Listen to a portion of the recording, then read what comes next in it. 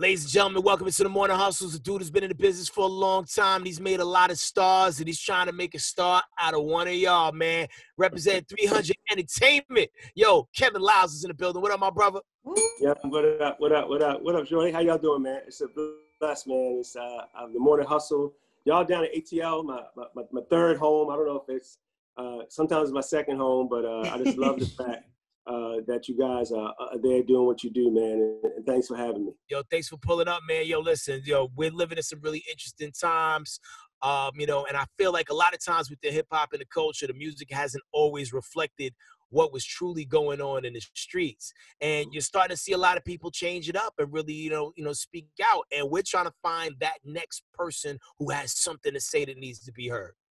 Man, you talk about special songs, and I just think we go through evolutions as music, and sometimes you need poets like James Brown, and Marvin Gaye, Right, to make those things, and then you need Little Baby to talk about the bigger picture, and you need T Grizzly to say Mr. Officer, or Trey how many times. One of the things that hip hop always does, it might not do it as much as some activists wanted to do, or some people wanted to do, but we will always be the voice of what's happening in the streets. And to be honest with you, it wasn't until social media, and this will go back to Rodney King, it wasn't until social media was involved that now the revolution is going to be televised, whether good or bad, every day. And so you'll see more artists become inspired, get in touch with their true self. And some artists, you got to realize the new street is the internet.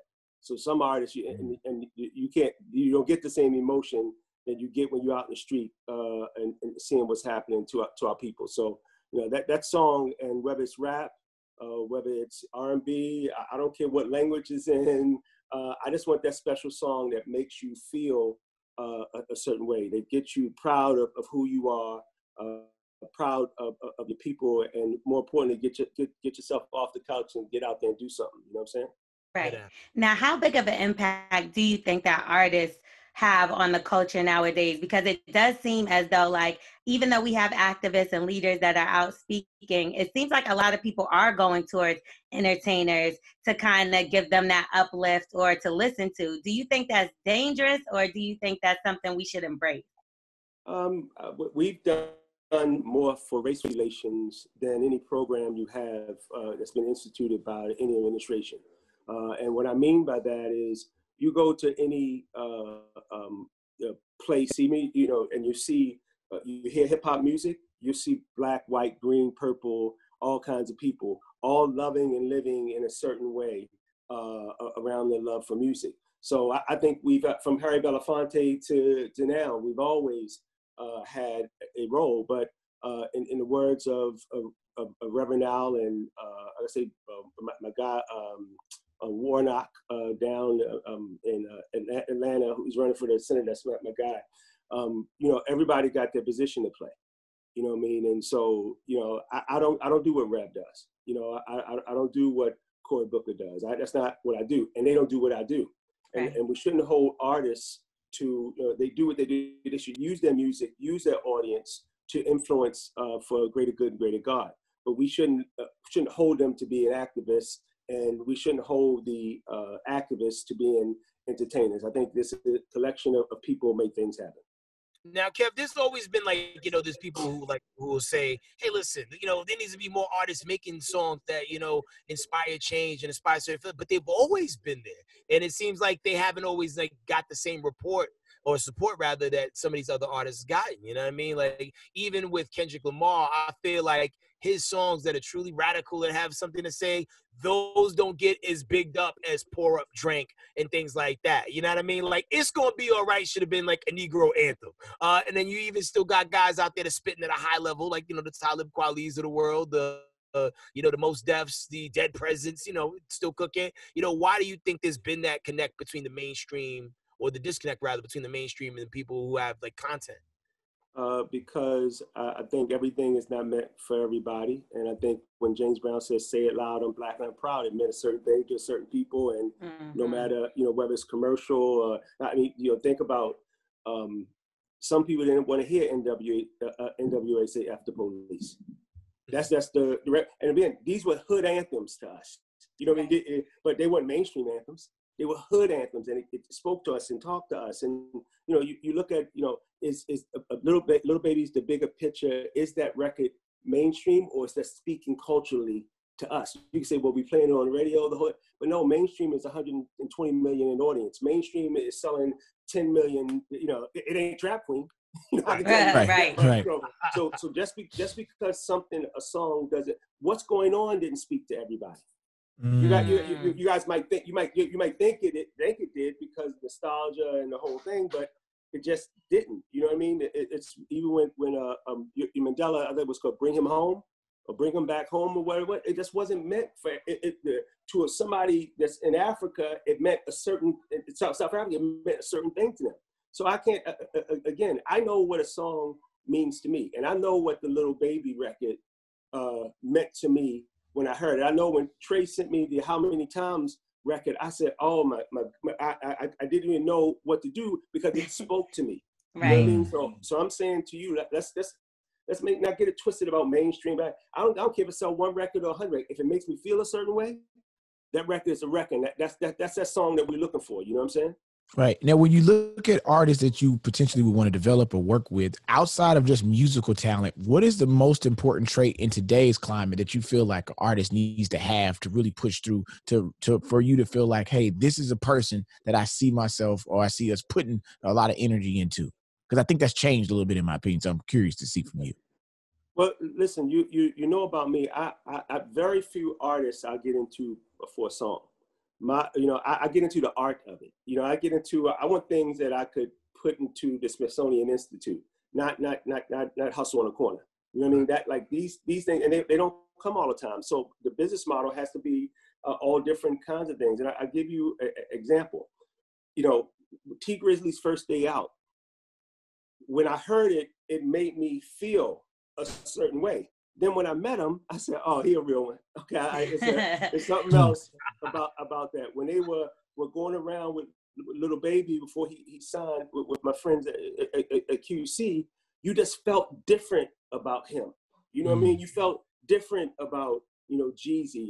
You felt different about Kendrick. You know, you felt. You know, listen, people can say what they want to say, but you feel different about Wayne, and you feel different about Drake to me, and you feel different. The difference between a Chris Brown, a Trey Songz, and Summer Walker. It feels different feelings. You know, it feels different, and you know. So to me, I'm just looking for something that when you walk into a room. Before they even open up their mouth, you know it's something special about that person. You know what I mean? And then when you hear that music, and then I'm talking about a body of work. So I'm also talking about not just a particular record. I take it through one that I'm so proud of, Young Thug. You know, Thug has always been something special. And through iterations of things, of him coming, he eventually discovered, oh, this is the truth and my point. And he created records that now go around the world. But it took him time to get there. You know, right. Migos took them time to get before they made Bad and Bougie. So why shouldn't we allow the artist development of something that you see? But I made mistakes before. But again, I'm about artistry and the art of it, not just finding a hot song. Now, earlier you spoke on Trey Songz, and I would say during these times, a lot of people are like breaking out of their shell and actually really speaking out for their people because of the situations that are going on. Now, what would you say is one song you may have heard of all these anthems that like have really moved the culture? What would be one of your favorite songs out of all of the songs that have dropped over the years? It depends how far you want to go back. We can go back now. All the way back.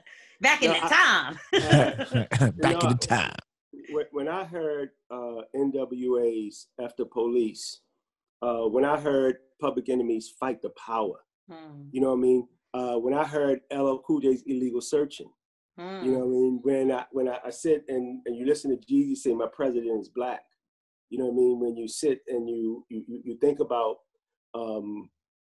you know, Marvin Gaye, just like, you know, James Brown or Black, and it's like there's so many of them. So to say there's one, and then you go right here and you talk about the Mr. Officer by T, the Trace, How Many Times, and Little Babies, the big picture, bigger picture. How can you distinguish, because they all were made for a purpose, right? And they all were made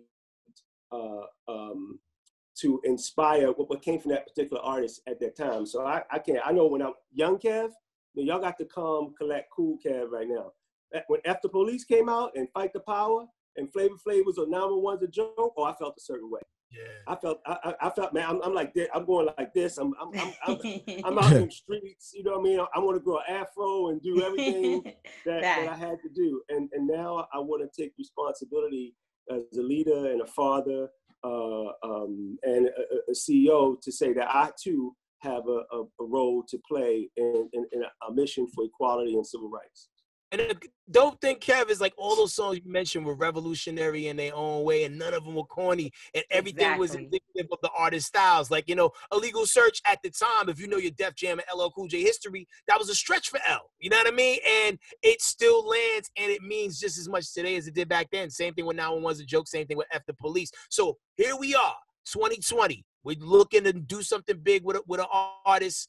All right, let's roll it all out. What do they get if they deliver the song? And, first off, I do this a couple of times a year. I find great partners like you guys in Morning Hustle and Radio 1. And I'm going to put their record out. I don't know if you guys remember, I did the Freestyle 50 challenge, and I gave people money and the whole thing. And so I think we're giving this compensation for them. I'm going to actually distribute it, market it, for them, along with all the other artists that we're doing. And I'm sure there's some behind the scene things that as we go along, I want to keep people guessing about the things that I'm gonna do, but I want to bring them to New York. I want to have the Kevin Liles lifestyle, and also want to inspire them to inspire other artists. And like I said, this could be an artist that just plays the cello. I don't want to limit it clarinet. I don't want to limit it to anything. I just want to feel a certain way. So there's so much that you could do, Hickrack, that could give an artist, but the artist giving up themselves and them making something special is what I'm looking for and what I'm going to support with all hands on deck. Very dope. Now, you can start submitting the songs today via the Morning Hustle Show website, as well as the local radio station websites. It could be a song, it could be a rap, it could be somebody playing a cello, harmonica, piccolo, kazoo, whatever. Like my man Kevin Liles just said, got to be original, no samples. All songs will be judged by a diverse panel of radio and recording industry personnel, and all songs will be judged by this criteria: the message, the originality, the quality, and the composition. And you got to document yourself in the recording process too, just to show that you actually did the song and this wasn't like ghostwritten. We ain't trying to do Milli Vanilli. Yeah, don't steal the song. Don't do that. Don't steal the song. There's somebody out there plotting on it right now. I know it's so we can go with. I got one.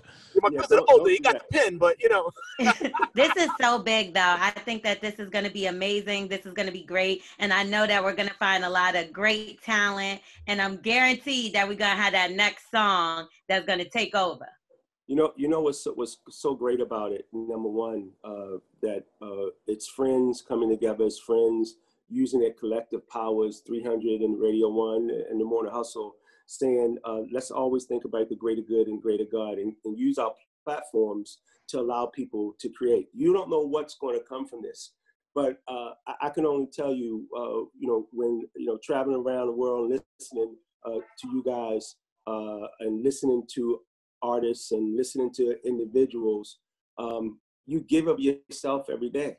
Those 4 hours you're on, and people don't understand the problems that you got in the background. So you're giving of yourself, every day. And when one of the twin powers come together and activate, we want to inspire that next person, that next creator, to make something so special that we're not just listening to it, we feel it. And so I applaud you guys for the opportunity. Shout out to all the Radio 1 stations around the country, but especially my friends at the Morning Hustle. You guys know I've known each of you guys for probably 10 or more years.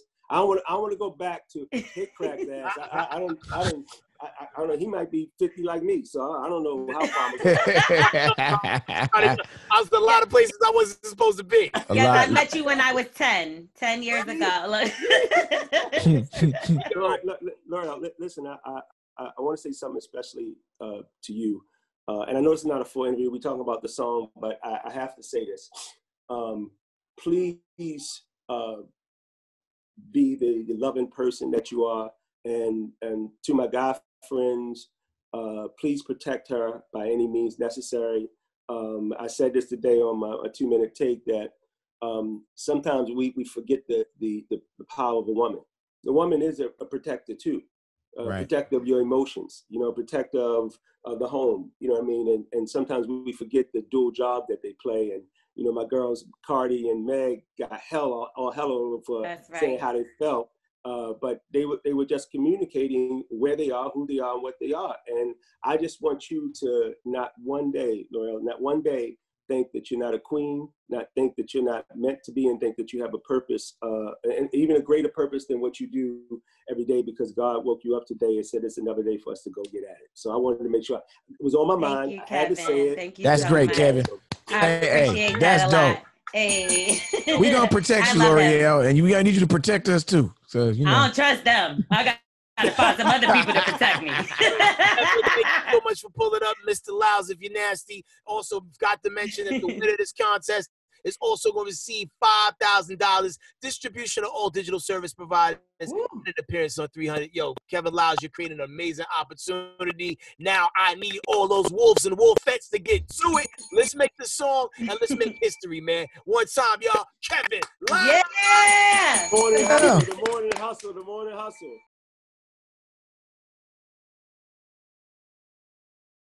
We are the Morning Hustle.